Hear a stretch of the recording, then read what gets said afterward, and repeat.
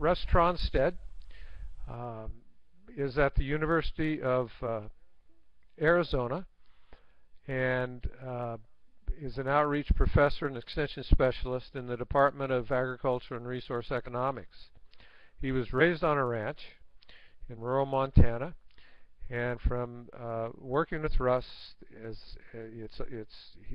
is true. You can take the man out of Montana, but you can't take Montana out of the man. So, and we're pleased about that. Some of us have a special place in our heart for Montana, but he was on a cattle and grain ranch that had both irrigated and dry land acreage, and Russ's excellence has been recognized. He's received a number of awards and is presently specializing in working with small-scale specialty producers, both commercial and small-scale, in that area. His curriculums he's developed, Western profiles of innovative agricultural markets, examples of direct marketing and agritourism enterprises. So he's well qualified this morning to talk to us. So Russ, it's yours.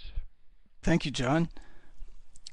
It's a pleasure to be here, and I just hope that I can keep everyone engaged here. It's hard to imagine what everybody's looking at and what everybody's doing out there without an audience here, but I can tell by the attendee list that there's obviously a lot of people there that are very qualified to also talk on this subject, and I'm sure I could learn a lot from everybody in the audience as well. But just to give a little outline of some things I plan to go over here this morning or afternoon, wherever you may be, but just to talk a little bit about, niche versus commodity marketing. I know yesterday Ed and Dylan, a lot of the things that they were talking about in terms of marketing had to do with somewhat of forward pricing, kind of timing the market, not necessarily hoping for the high price of the year, but having a plan to market at a good seasonal price.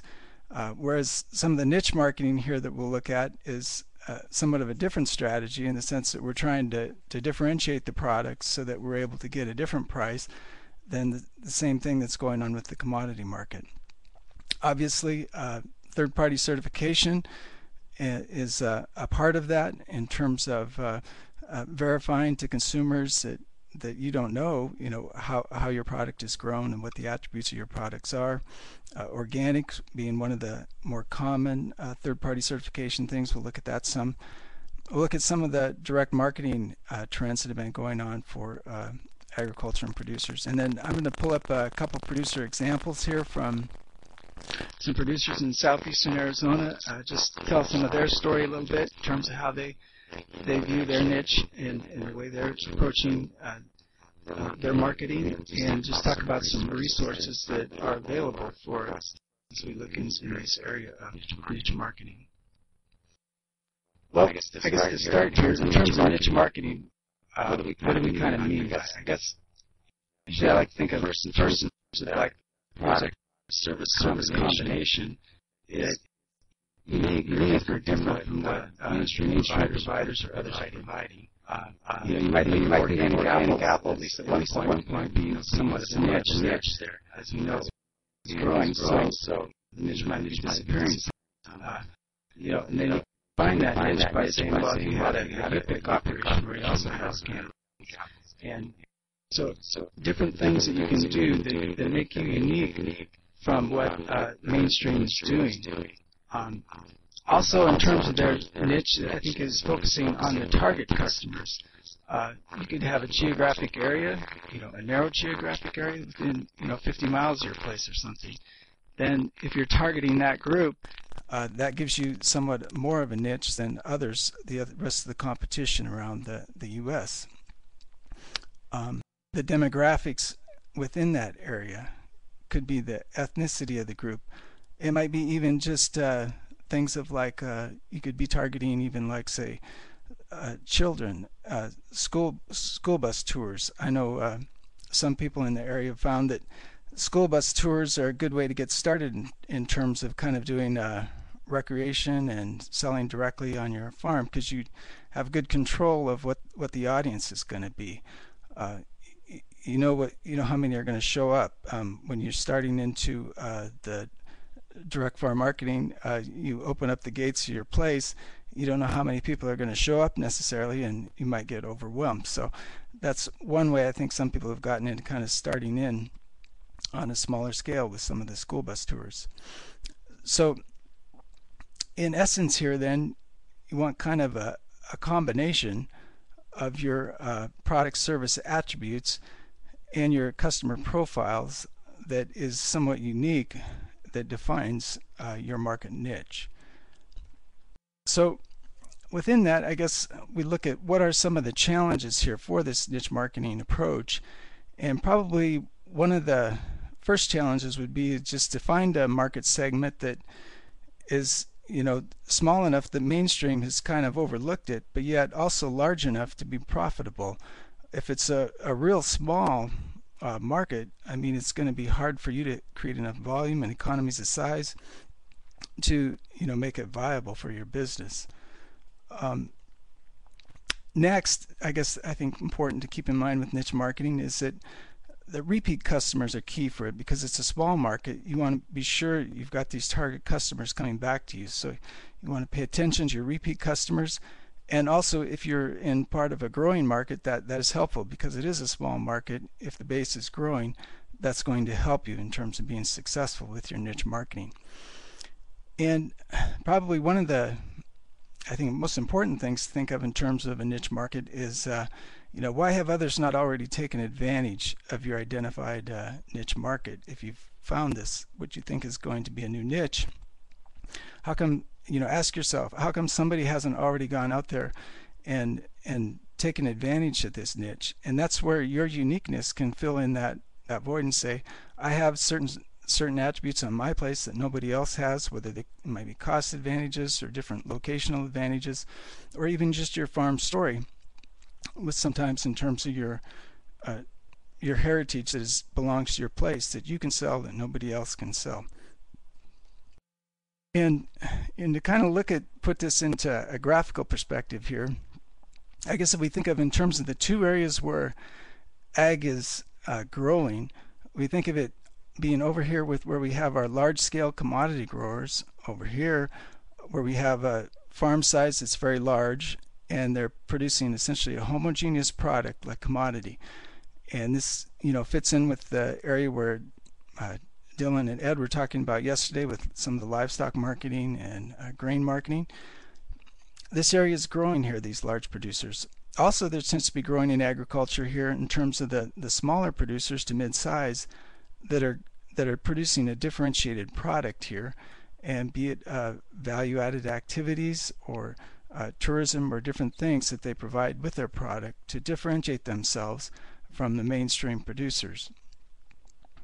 And I guess if we look at how people do get sometimes set apart, if you don't know your consumer and you're trying to reach out to a broad audience, labels, third-party certified labels are one way that you can kind of reach out to these consumers and set yourself apart from the competition. You can just look here, Fair Trade Certified here. That's a logo that you'll often see out in the grocery store, whatnot, on how the product has been grown in a way so that it's been fair to labor practices. You can also think of in terms of being friendly to animals, with the certified humane, so that it's been raised in a way that's been favorable to animal treatment. So these are attributes we would call credence attributes, in the sense that you can't verify this by looking at the product or actually consuming the product, but they can only be verified in terms of the production process. So there, and also you think of our kosher labels and whatnot. These are things that are gaining in popularity, actually, and not just so much for religious reasons, but also for in terms of food safety reasons, in terms of believing that the process has gone through more scrutiny as it's being being refined and processed.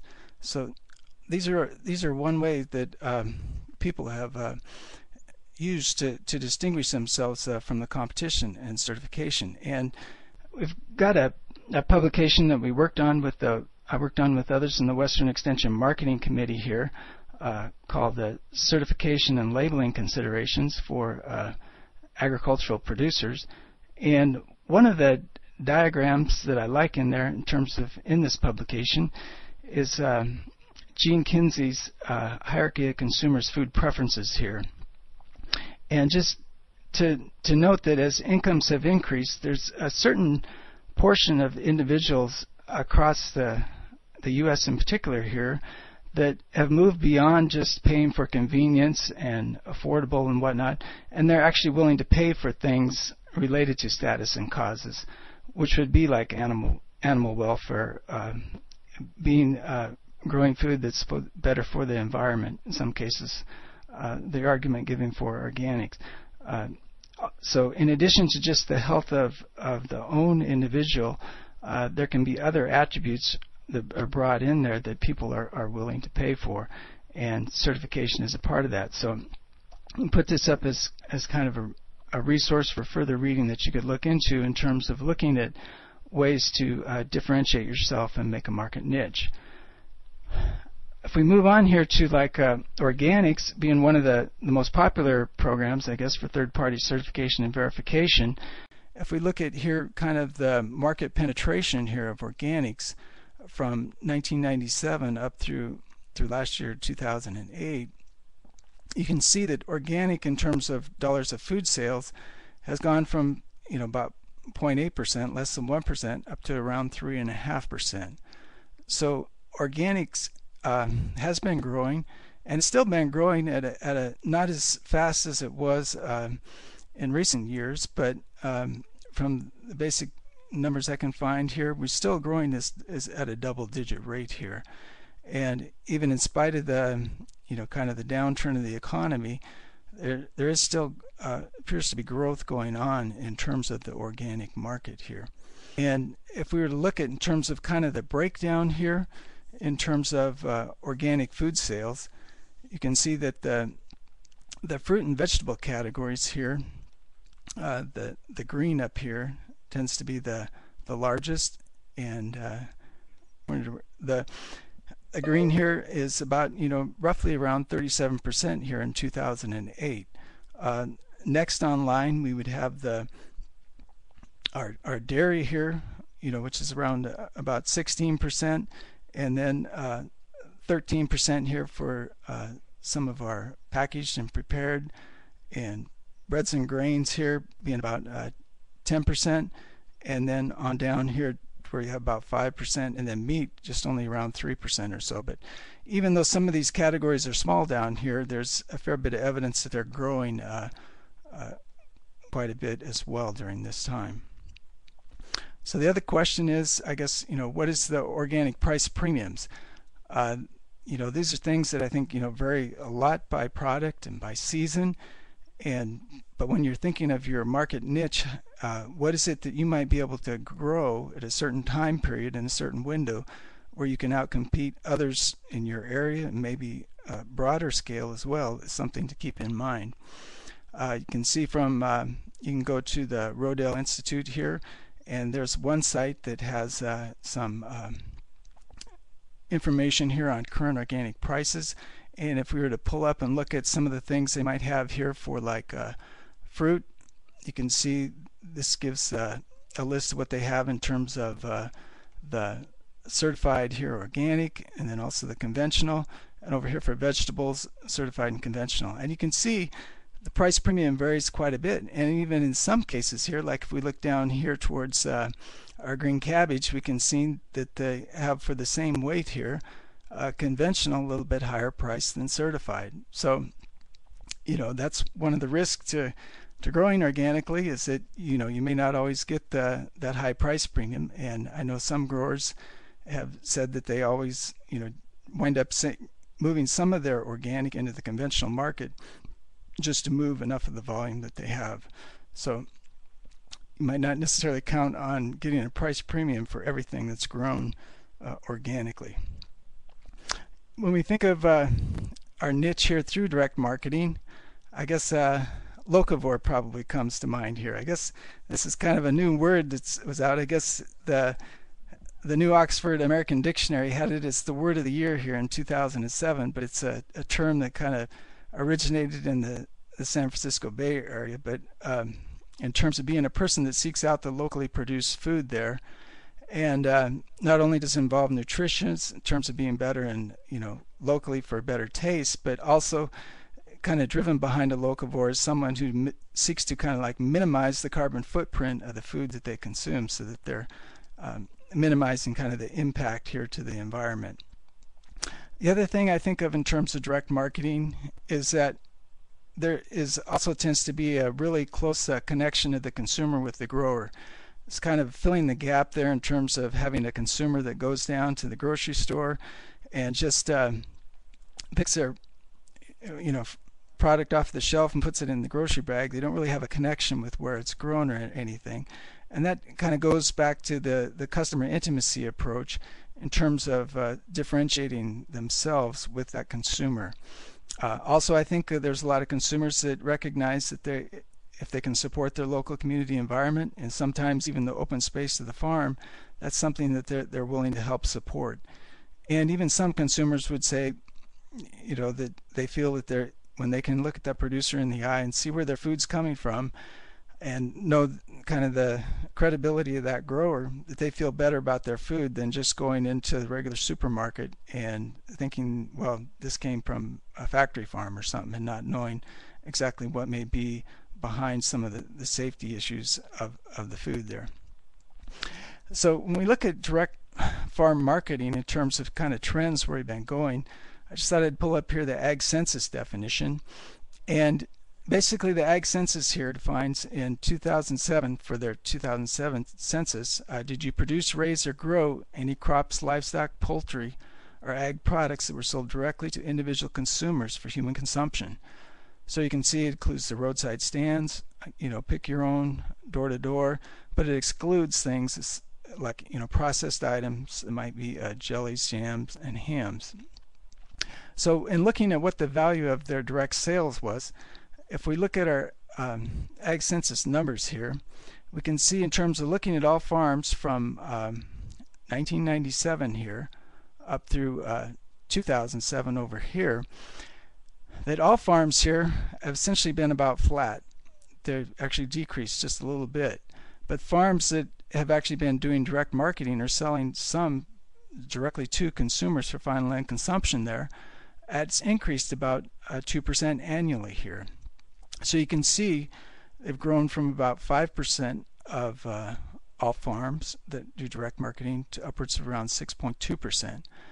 And we look at farm sales, we can see that all farm sales have increased just a little bit above inflation over this period from 1997 to 2007. But direct farm marketing here sales have increased annually at over 7% here, above inflation. And you can see just in terms of the amount of sales, it's still very small, going from like 0.3% up to 0.41% of total sales. That's still a small percentage, but the growth is there. So I think this falls under the definition here, what we would call a niche market here. Now I pull you to a couple examples here, hopefully a little bit more interesting here, that are over here in the corner here of southeastern Arizona here, to look at some of the things that they've been involved with in what I would call some of the niche markets that they've worked on to develop. The first one here I'll look at is Apple Annie's Orchard here, and they kind of have an interesting story in the sense that when they looked to get into growing apples in the 80s, the mid 80s here, they thought that they were they apparently listened to the ag economists around, and they thought that they were going to make so much money they're going to need a truck to haul all their money. But what actually happened is when they took their apples, sold them to the packing shed the first year, the packing shed sent them a bill because the cost of the picking was more than the value of what they had for their apples. So they reevaluate and say we got to do something differently here. So they got into the business of direct marketing, not necessarily by choice, but in some sense just by survival. And as time went on, they were growing their business with their orchard in terms of their apples and pears and whatnot. They were marketing. There was another farm not too many miles away in the same area there that was also doing on the produce side a lot of vegetables that he was marketing directly. And when he put his farm up for sale, they realized that they needed to keep that farm going because they had a lot of complementariness going and synergies between people coming out from the Tucson area going to this area to do some U-pick and whatnot. And they felt that if they didn't have this complementarity with their produce side, that they were going to be at risk in terms of vulnerability for the growth of their operation. So they went ahead and bought that operation.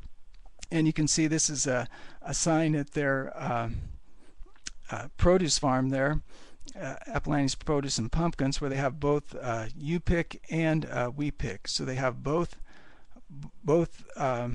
commodities there available that you can have, and then they label things out in the field so that the consumers can have an idea exactly what they're picking and where they're at. If you look at just some of the experiences and things that they have there, they've got apple barn they call, and then it's right next to this area here where you can have picnic tables under their peach trees. They've got kettle corn, homemade ice cream, and another thing they've added recently was a fudge kitchen.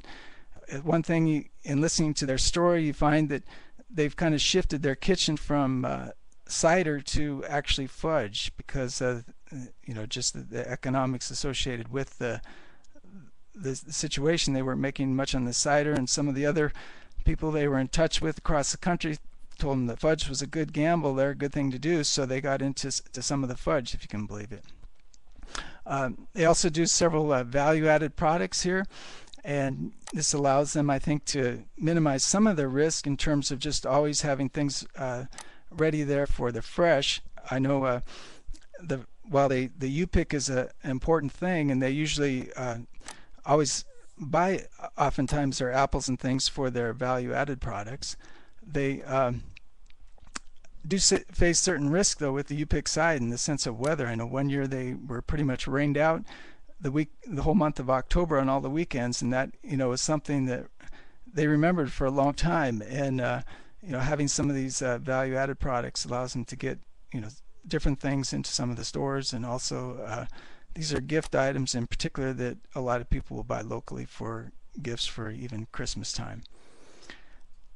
Next farm here we'll take a look at. It's just down the road actually a little bit, and this is Briggs & Eggers Orchard. They have about a 400-acre orchard. They're larger scale, larger size than the Apple Annie's orchard.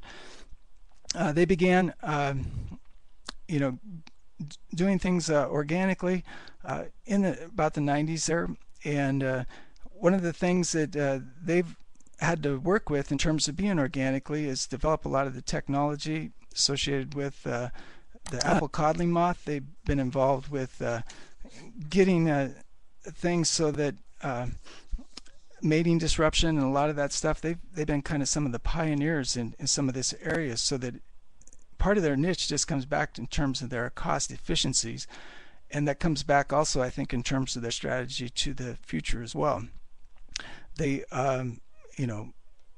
really tout freshness as being something that they have that others do not have, and of course they say getting that fruit in there within 48 hours is what they're after, and that's their fruit does look good. The other thing they do is they also market a lot of their product here with New Harvest Organics. If you look here at this picture here, this is a picture of Briggs & Eggers Orchard and Mount Graham in the background, and they have kind of a real positive synergies here with their marketing outlet and their production. But the other thing that I'd like to note is that they also have a fruit stand here on their place, and at this fruit stand here they also not only sell to people directly here, but they also sell to what Lance Eggers would call some of their peddlers. They're people that that take their product to the farmers markets and locally. And what's interesting about this is they say that in about 1995, he said they really didn't have hardly any market for this here. They were just kind of getting started. But today it's about 10% of their market. And he's really glad in a sense because as Washington State's come on with a lot of organic apples and competition and stuff, he said this market here, this local market, is something that's been paid them, held up well in terms of both the price and volume, and something that they're interested in growing with. So I think, when you think of some of the niche marketing considerations, I think the local consumer aspect in having a reliable market is something to keep in mind. They can minimize some of the risks that you might face from some of the outside competition. And in this case, when you think of apples in southeastern Arizona, they're not even on the map compared to Washington State. So he can compete effectively with them on the location. Cost efficiencies and good records. I think both of these operations are very much in terms of aware of what their bottom line is for all of these operations. And as the organic competition increased there, Lance would just say that they need to be organic, and they're going to continue on that front because they have to differentiate their product. And basically he's looking at ways that he can cut costs down to outcompete people that are getting into organics. Apple Annies, they essentially grow their apples organically, except for the fact that in their orchard that people don't like weeds, so they do spray Roundup.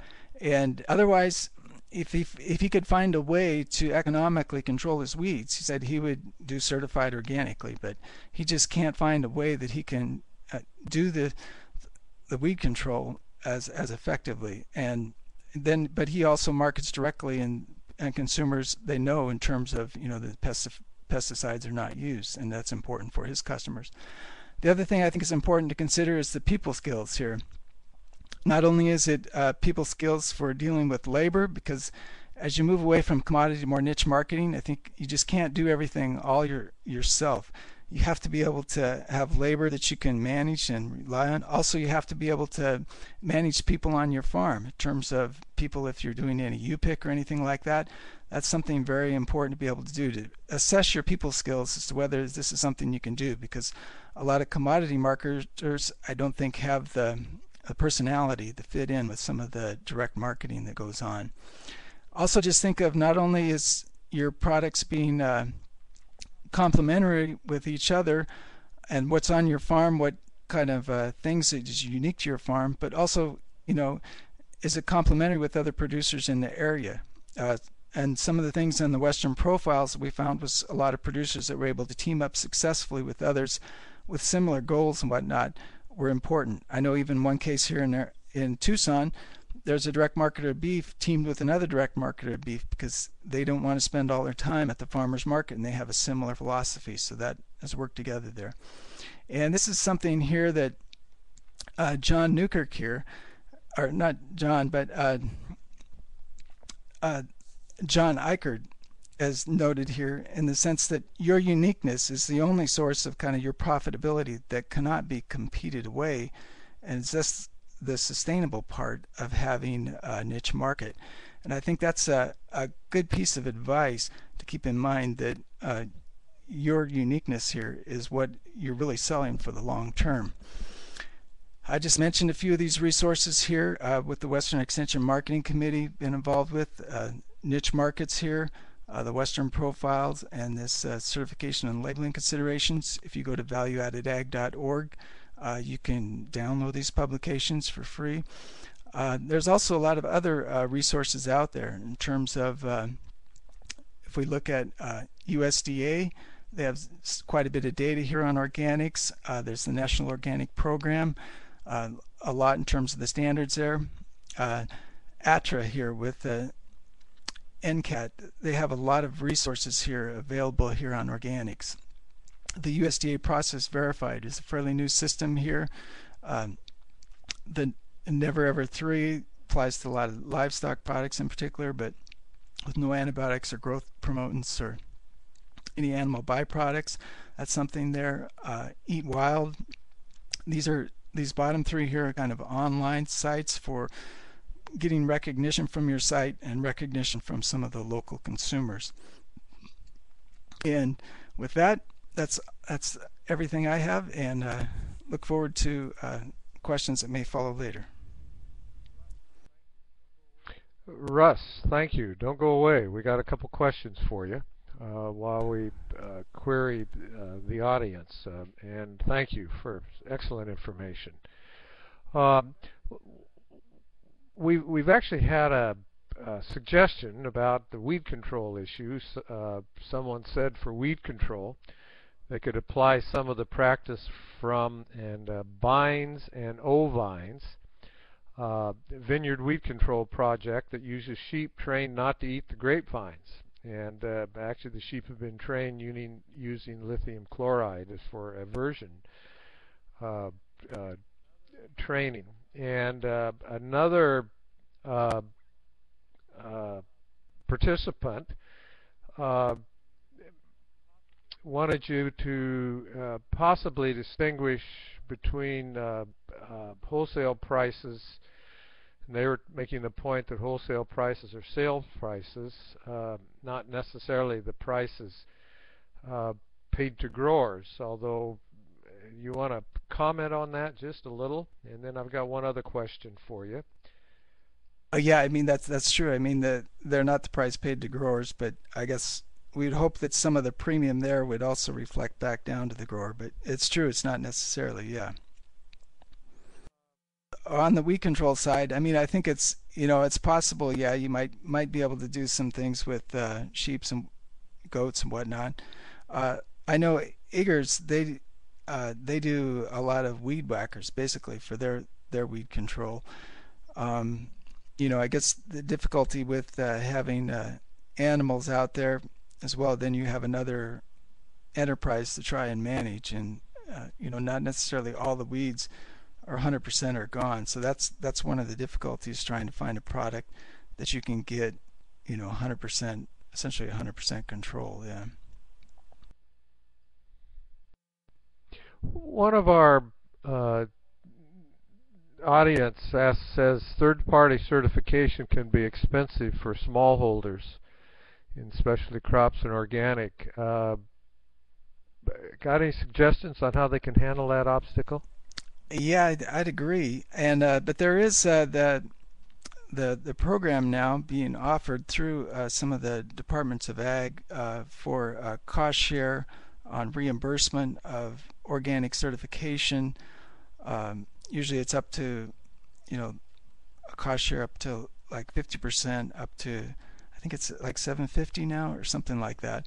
And there is also some equip monies available in certain areas for transition to organic assistance, although as to how much people are going to actually be able to get out of that, it's supposedly up to like $20,000 or something over time, or more than that. But I think the total amount one would realistically expect to get would be less than that.